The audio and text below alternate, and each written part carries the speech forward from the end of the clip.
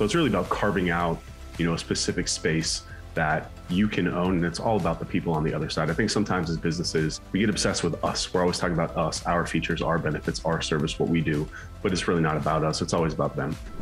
For everyone that you let go, 3 come back towards you.